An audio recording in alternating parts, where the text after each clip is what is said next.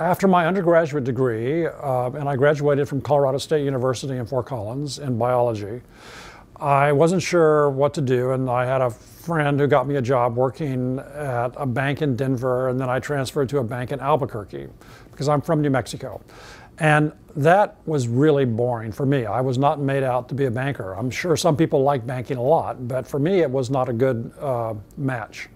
So that then propelled me back to graduate school, and it was the best decision I made, because just by a series of coincidences I ended up studying how materials reflect light and how to use that information to study the Earth.